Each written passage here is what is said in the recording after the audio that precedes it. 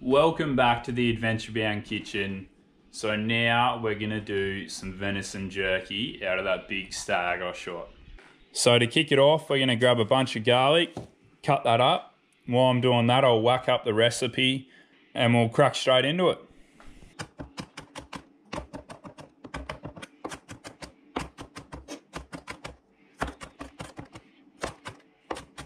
Alrighty, so we've chopped most of a clove of garlic here. Whack half of that in now and I'll put the other half in when we got the sauce in. So here's the lineup of ingredients that I've got. I'm kind of missing a few, but we'll make do. I really like to use pretty much equal parts Worcestershire and barbecue sauce. I just find they complement each other really well.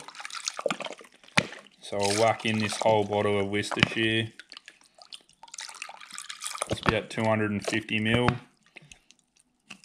We'll whack in the first bottle of smoky barbecue sauce. This just really thickens it up. So I had a bad experience using soy sauce with this recipe once, and the jerky came out tasting a little bit like fish. So we're only going to put in about a tablespoon or two in of that. And we'll go straight in with the second bottle of barbecue sauce. Whack in a fair decent wallop of sweet chilli.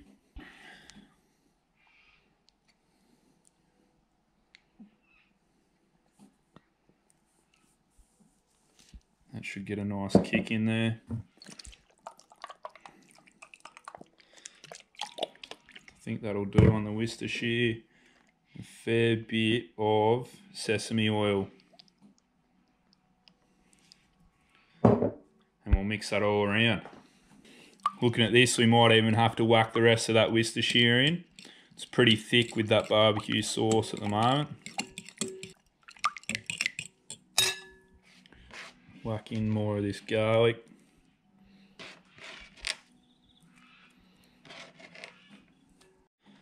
So that's pretty decent. Now we'll get the meat out and we'll cut it up. So we've probably got about 2, maybe 3 kilo of shoulder here. And this is what we'll be using for the jerky itself. This was hung for 7 days, so it's actually incredibly tender. I'll show you that when I get some better cuts of the shoulder out, but it looks really nice and I'm so pumped to see how it's going to come out. So pretty much all I'm going to do with these cuts of jerky is just cut them anywhere from 2 to 5 mil thick. Get a load of this cut. So that's straight off the shoulder blade. So we've finally finished cutting up our jerky. I don't know how much is there, but there's my hand for a bit of reference. So we've got a fair bit there. Hopefully it'll fit in this bowl. Just plonk it in. So I've just double Glad wrapped. Now we'll chuck it in the fridge for the next 12 hours overnight. We'll let that marinate. See you then. Alrighty, so it is the morning. This has been in here for about 13 hours now. Should be well and truly marinated. We'll dump it over here actually. I'll give you a quick look.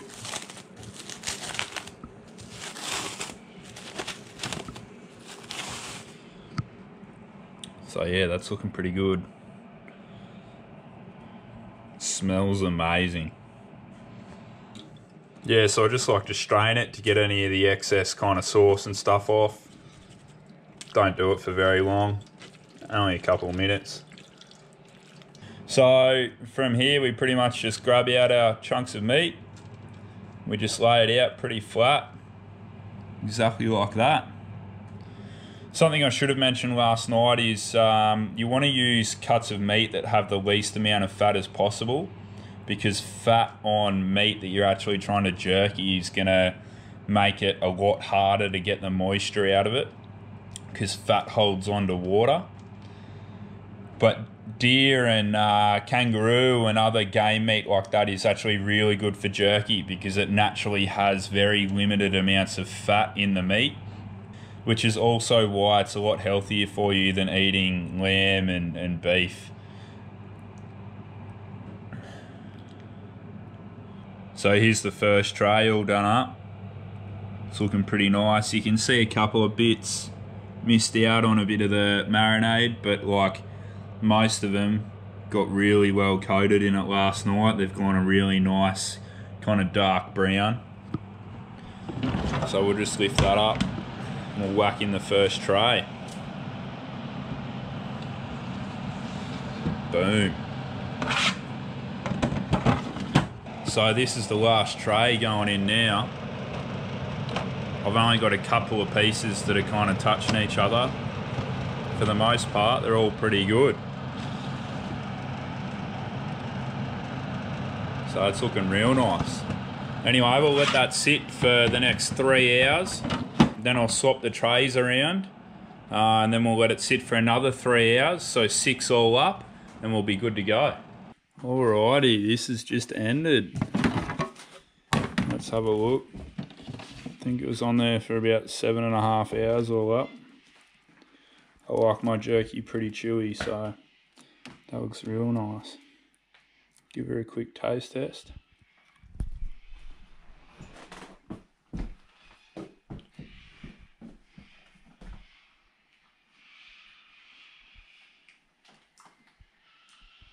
I rate it. That's pretty good.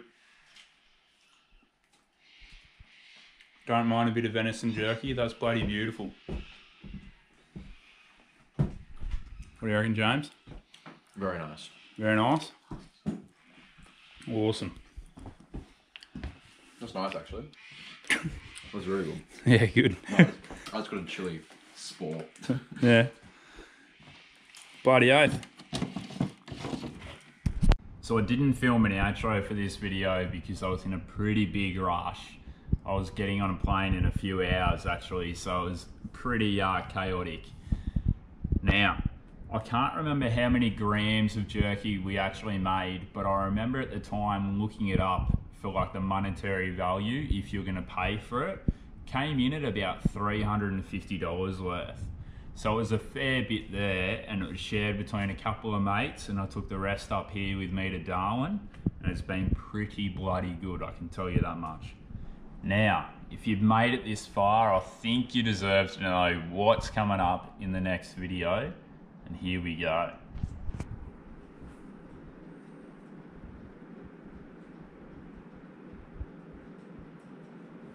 So there's a little bit of a teaser. We're back out in the state forest down south, and through the power of YouTube, I'm gonna have a beard back on this chin.